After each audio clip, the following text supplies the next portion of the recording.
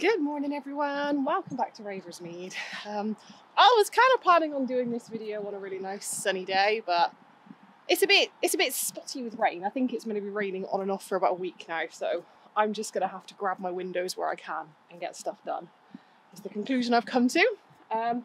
So today's video, I just wanted to talk to you a little bit about sweet itch. It's the beginning of May now, and sweet itch season is well and truly coming upon us. The midges have been out in force around here.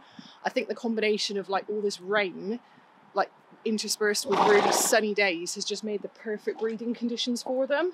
And I've seen just clouds, like literally hordes of them around and about, which is not good. So we really need to start thinking about Blue in particular, but also Woody. He suffers from mild sweet itch, not as bad as Blueberry does. So I thought I would just give you guys a little bit of insight today into how I go about dealing with this problem. Don't try and untie yourself. No, cheeky boy. Yeah, just give you guys a few sort of tips that I've picked up over the years. So I'm just going to explain to you and show you how I go about dealing with this. He's trying to untie himself again. Hey, what are you doing? Cheeky boy. Been rubbing your moustache through the mud, haven't you? Yes, you have. So for anyone who doesn't know, or for anyone who is new to this problem, sweet itch is a bit of a pain in the backside, for lack of a better phrase. It affects all types of horses all over the world. Basically anywhere that you're going to get a midge, you can get sweet itch. So a lot of people will confuse sort of general itchiness with sweet itch, but true sweet itch is actually an allergic reaction to midge bites, more specifically midge saliva. So the midges bite the horse, and then the horse has an allergic reaction to the saliva from that bite. And then that will manifest over the horse's body as like obsessive itching, like really obsessive to the point, you know, they'll rub themselves until they bleed. The skin goes really hard. It quite often loses the hair in the areas that are affected as well. And it goes kind of like, it almost goes kind of silvery. I mean, it does vary a little bit depending on what colour your horse's skin is, but it goes kind of like silvery, kind of scaly looking. It's horrible. Most common areas you're going to get it are going to be sort of along the crest, along the belly line under here, and sort of around the dock, and just above the dock, just up here. This up here, just above the tailbone, is a really bad area for Blue. And also his belly, but he also gets it really badly here. As you can see, he's been itching already this year and has ripped a lovely big hole in this, so he needs a new rug. But he always has, so you can actually see here, this is the kind of thing we're talking about. Oh yeah, that's really bad already, that's not good. Oh, Blueberry. Oh, I was hoping we'd have less problems this year. Never mind. Right. Anyway, I'll deal with that in a moment when we get to it. So yeah, that's a very brief overview of what sweet itch is, how it manifests. Good example there on the neck, that's what the skin ends up looking like. Hey, don't do that.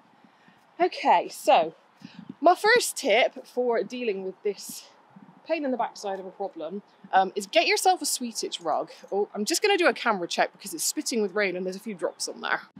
Okay, that's a bit better. So the first thing you're going to want to do if your horse suffers from sweet itch is get a rug. This is my biggest and best piece of advice that I can give you, is just get a sweet itch rug.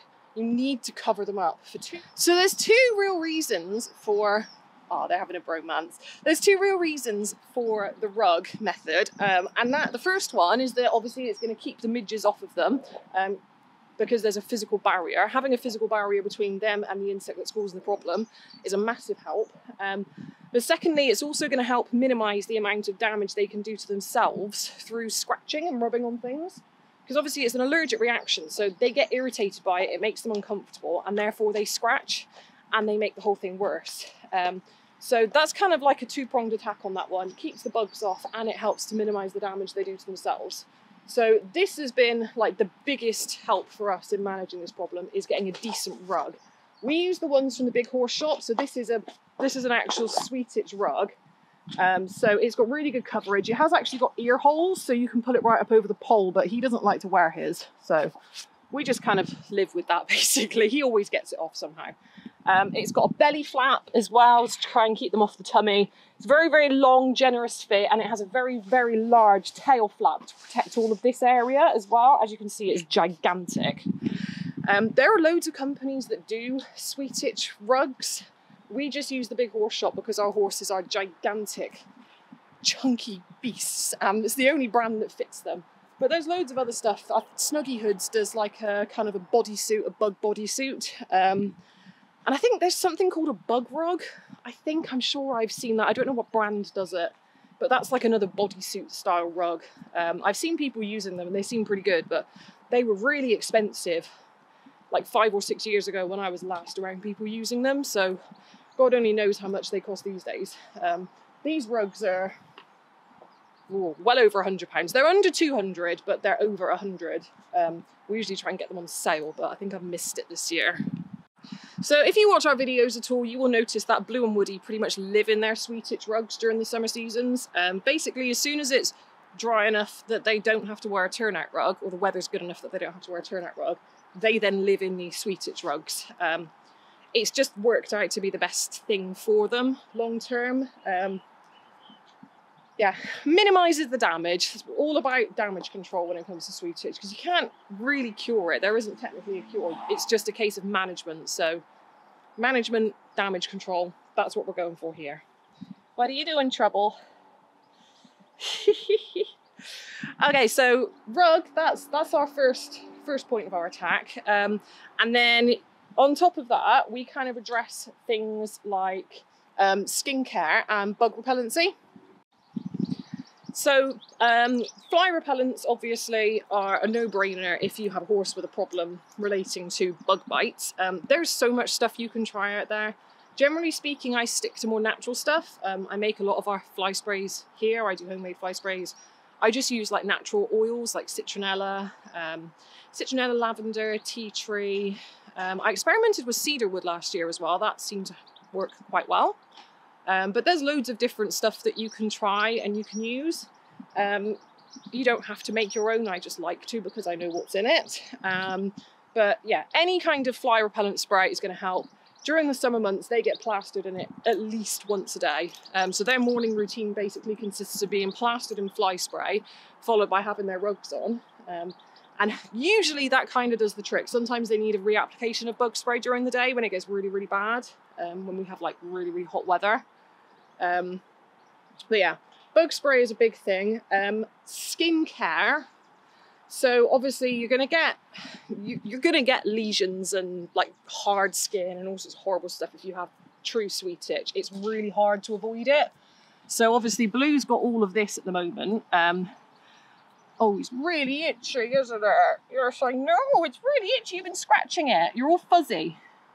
So what I really need to do here, this could do with it. Oh, look at all the hair. It's so sad. So this really needs a shampoo at this point. So one thing I really like to do is I will do kind of like a medicated shampoo. Again, I tend to make my own here, but you can buy, there's so many sweet itch shampoos and products that you can buy ready-made. I said I just like to make my own. So what I'll do, I'll mix up some shampoo probably later on today because that's really, really bad. Look at it. Yes. So his whole crest will end up like that if we don't deal with it, and his whole belly will end up like this, and yeah, his whole body could end up like that if we're not careful. So what I'm going to do is I will mix up some shampoo later. I use neem oil. Neem oil has been one of my best friends for dealing with this problem for several reasons. The first one being that it's a good natural bug repellent. It's also technically a pesticide because neem oil, when consumed by insects, it disrupts their ability to reproduce and breed. So it's not one of those things that's like an instant kill, but it has the ability to like disrupt the population over long-term usage. So I kind of like that. So that's a bit of an added bonus there. And neem oil is also really, really good for skin health. It promotes healing in the skin. It's antifungal. I'm sure it's probably some other things as well that I've forgotten off the top of my head, but you'll find neem oil in lots of healthcare products these days, like skin products, like hand creams and shampoos and all sorts of stuff. it is really, really useful. So I'll mix up a solution of like tea tree shampoo, neem oil shampoo later on today. I'll probably put some tea tree oil in it as well, again for its skin healing benefits. Tea tree oil is another really, really useful essential oil that I love using every day. And I'll give, to be fair, his whole body needs a bath. I've noticed a little bit of leg stamping from these guys the last few days as well, so I think we might have feather mites starting to show their ugly faces as well. So I think they really just need like an all-over medicated bath just to get on top of all of this stuff, and then it'll just be like maintenance throughout the summer. In the summer months, he will have his neem oil shampoo done like once a week, sometimes twice a week, and that really, really helps to keep him comfortable, and it really, really helps with the management of his symptoms. There are also, again, like I said, there's loads of pre-bought stuff you can buy. Lots and lots of options out there. So once he's had his shampoo, I'll then usually go ahead and put something on it. I'm just gonna have a look, see if I've got anything in here. I may have, oh yeah, so I've got, so this is like a pre-made sweet itch treatment. It's called Kill Itch. Now, the active ingredient in this, and the active ingredient in most sweet itch lotions that you'll find, is something called, I hope I say this right, benzoate. It's basically the stuff they use to treat scabies, and it really helps to soothe the itch, basically, and to help, you know, heal the skin. By relieving the itch, you give the horse a break from it, so they itch it less, so therefore it gets a chance to heal. This stuff though is really expensive. This is £26.50 for this little bottle. And we can get through several of these a month during peak sweet itch season, which again is why I've started looking at more natural alternatives, like using essential oils and stuff. So this stuff kind of gets used as an absolute emergency backup nowadays. Now I will like to use coconut oil as well. That's another really good skin healing, moisturizing, helpful thing to put on sore skin. The only thing you want to be careful with coconut oil is that you don't slather it on hot days, because obviously it is an oil and you don't want your horse to get burnt. Stop trying to untie yourself. Stop trying to untie yourself. You're going to have a bath in a minute, I'm sorry, but we need to deal with that whole issue, don't we? You're sad because you know you're going to get wet, aren't you? Yes, I know. I'm sorry, darling. I am sorry. But, you know, itchy boys, we've got to look after you, haven't we? Sorry, completely sidetracked there. Yeah, so that's kind of a bit of an insight into how I go about dealing with this whole issue that we have. So we rug them up, we give them medicated baths, I said usually once a week, sometimes more often throughout peak season. They have daily application of fly sprays, they have daily applications of like soothing and relieving lotions. Again, it doesn't matter overly which stuff you choose. You might have to try loads of different stuff to find one that works for your horse. We've tried a few different things in the past and some of them haven't worked, some of them have, some of them work and they're too expensive, and you know, you've just got to play around with it and find something that works for you. And then on top of that, it's just kind of general like management. So obviously midges come out in the day, so one of the best things you can do if your horse does suffer from sweet itch is turn them out at night rather than in the day, because obviously there's going to be less bugs. But you need to get your timing right with that, because obviously if you turn them out say 5-6 o'clock in the evening in midsummer, that is like peak midge time. So you kind of need to get your timing. You need to study the behaviour of the insect populations in your area to figure out when they're out. Around here, we usually get a bit of an influx, I said, somewhere between sort of 5 and 7 p.m. It's literally millions of the little buggers out. It's horrible. You can't walk around with your mouth open and not swallow any of them, basically. So if we're going to put him out at night, it needs to be after that kind of influx of insect activity. Otherwise, he'll get eaten alive. And then you usually get another peak period in the morning as well. So you do need to watch for stuff like that. But generally speaking, turning out at night is a good shout. Keeping them in the day, good shout. And take into account like weather as well. Like today, it's spitting with rain, which won't necessarily stop them, but it is breezy. Midges don't like breezy. They like still air. So if you've got a really still day, you're going to get more insect problems. If you've got a breeze in the air, like we have today, I can see the trees kind of moving a little bit. Yeah, they can't fly in this. So that's another thing you can do is put a fan in your horse's stable. We don't have that because we don't really, we don't have mains electric. I mean, technically we could run one off of the solar panel we've got, but I've never really looked into it. I don't know why, we've talked about it a few times before, but we've never kind of followed through with it. So we could look at doing that. That is a good option. I know lots of people will put fans in their horses' stables to help with, help keep the insects out. That's another thing you can do. I think that's kind of it for the management things. And just, yeah, you just got to watch. You just got to watch what happens and just kind of use a little bit of common sense. You know, if you see there's loads of insects at a certain time of day, don't put your horse out if you know he's going to suffer from it. Yeah, I think that's kind of it. That's pretty much our sweet itch care routine. I feel like that video was a bit higgledy-piggledy. I'm hoping I can edit that together in some kind of manner that makes sense to people. You're all right, sweet boy. Hey? Oh, and the only other thing that I will mention, which looking at the state of his neck today, I do not think it was a success for us anyway.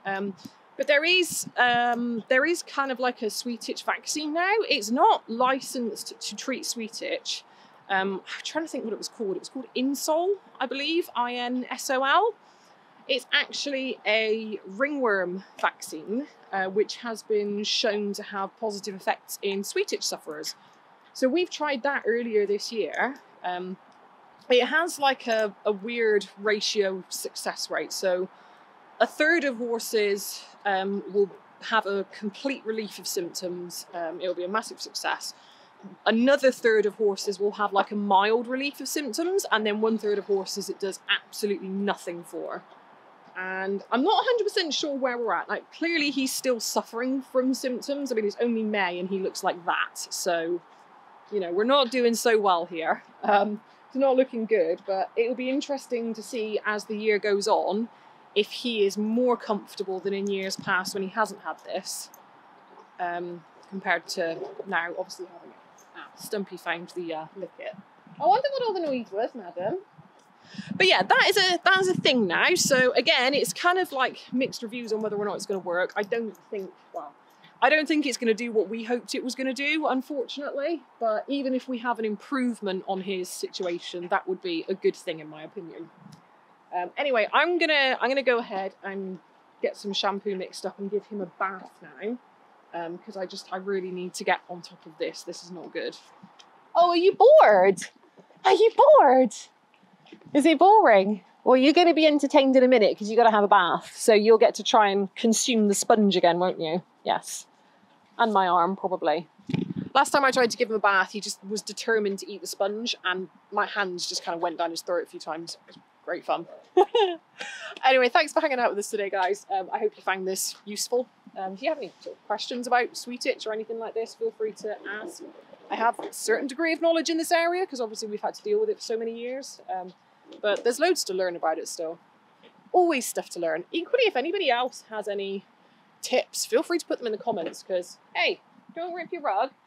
I know you need a new one, but don't trash it anymore. Hey, no. Honestly, he's such a child. Man-child, this one. Oh dear. So yeah, if you've got any tips, anything that's worked well for you guys in the past, feel free to share it with me. I'm always open to trying new stuff. They're having a bromance again now. I keep getting distracted. I'm trying to end this video and I keep getting distracted. Oh, you stop him now. Right, okay, time to go. Rain's coming out. Kevin doesn't like to get wet. Thanks for hanging out with us today, guys. I'll see you next time. Bye.